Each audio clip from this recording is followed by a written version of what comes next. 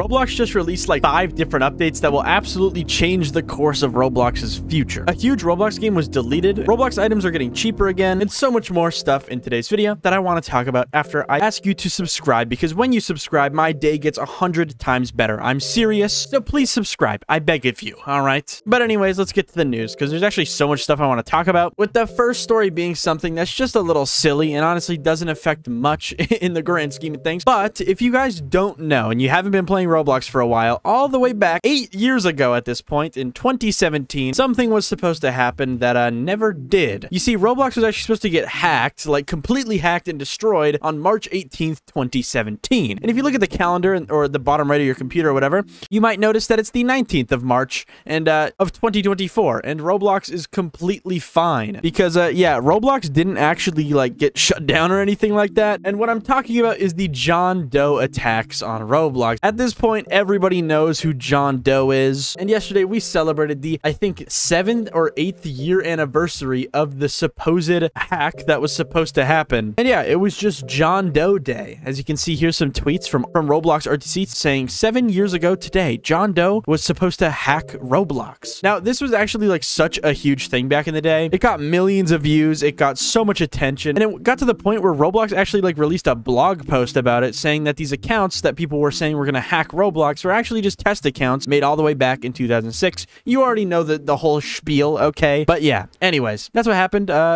yesterday on John Doe Day. Nothing happened, but it was John Doe Day, and that's kind of awesome. But anyways, now we can move on to a bad thing, and then we can get onto all the good updates that Roblox released over the past little while. Basically, the one bad thing that I saw happen on Roblox was this. Basically, it was a tweet from a game developer that made the game Bake the Baby, and basically the tweet says, Bake the Baby got content deleted. What do I do at Roblox DevRel? And as you can see, there's a screenshot where the game Bake the Baby is content deleted. You can see that the reason for this deletion is the name of the game, so I guess you can't have a game called Bake the Baby, which I guess makes sense, but I think it's just kind of annoying because the game wasn't actually like bad or anything. Yeah, this game was like really popular. I think it had like 20,000 players at one point. It was absolutely massive. I even saw like a video by someone named One Cole where he basically talked about how he made the game blow up and like become a viral success, which it was. And sadly, I guess after that video came out, Roblox caught wind of it and got mad, I guess. But ever since this happened, they have gotten the game back up, but it is now just called something different. And honestly, I don't know if it's a better name. Now when you search up Bake the Baby on Roblox, you'll find a game called Murderverse Baby, which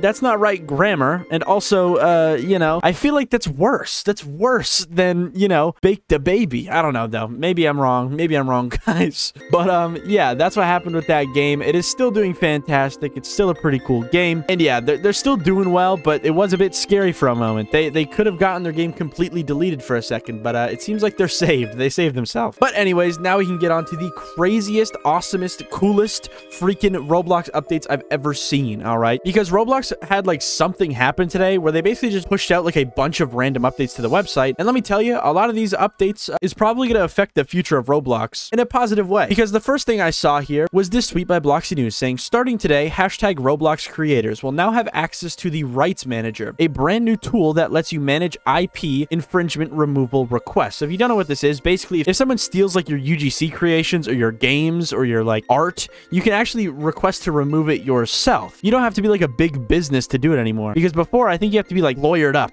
to actually file a IP removal request. But now it's just available for everyone. Now this could be a bad update. This could lead to people misusing it, but honestly, this is like a legal matter, so I don't think many people are going to abuse this in a very bad way, because if you do abuse it in a bad way, you can get sued and lose a lot of money. But either way, it is a good thing for creators that get their items stolen, like for example UGC creators or like game creators. But there is a sad part to this, because when I first read this tweet, it kind of made me think that like this whole new update and removal request system was able to be used by normal people like, you know, me, you, everybody else, to remove stuff off of their account. Because if you don't know, Roblox actually bans people that uploads these intellectual property things. One major example is like Nike shirts and Adidas shirts. If you've ever uploaded one of those, you could possibly get banned for just uploading it, right? And I thought that this whole thing could maybe help people delete those shirts off of their account, but no, this is just for people that actually want to take intellectual property stuff down that's been uploaded by other people. You can't delete stuff off of your account through this whole form, you know what I mean? But either way, it still is a good update, and it's going to make it a lot easier for, you know,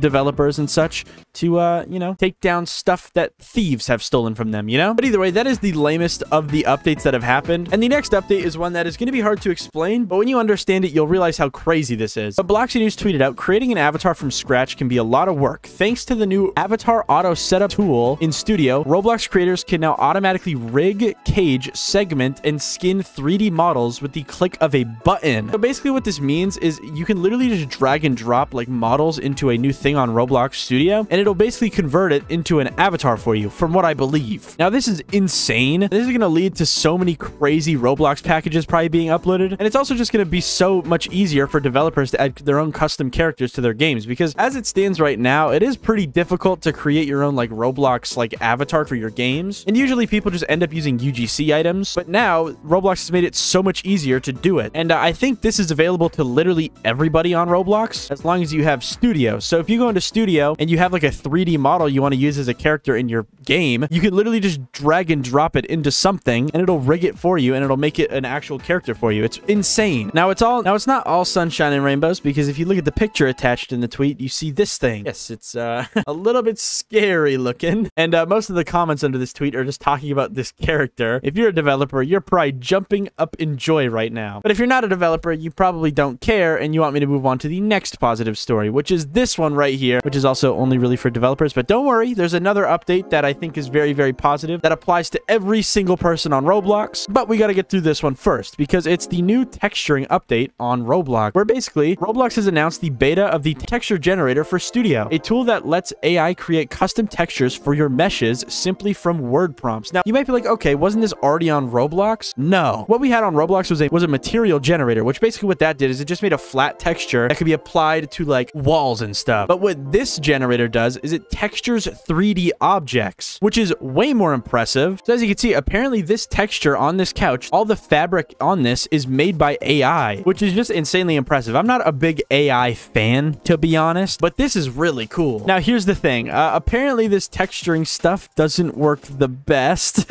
but again, it is new, and obviously with AI, it needs to like train over time, I guess. I don't really know how AI completely works, but that's what I understand. And if you go into the comments, you can see some really funny examples that people have when they use this texture generator, such as this one where someone tried to texture like a blank Builderman model, and it gave this texture. Oh my god, this looks terrible. You can also see this tweet right here. Anyone know what I did wrong? Looks normal in the preview, and the model is just messed up. Now, for the most part, a lot of people hate this update just because it's AI, which I completely understand. I could not imagine being someone that does texture work and then seeing this. Like, I feel like a lot of people are probably just annoyed by it at most, because this is trying to like replace people, that make textures for stuff, which is not very cool. But either way, now we can move on to the actual update that matters, and it's Roblox lowering the prices of everything on the catalog a teeny tiny bit. Okay, so the last time I actually looked at the catalog, I noticed that heads and hat accessories were 65 Robux minimum, but I went and I checked today, and as you guys can see by this hat right here,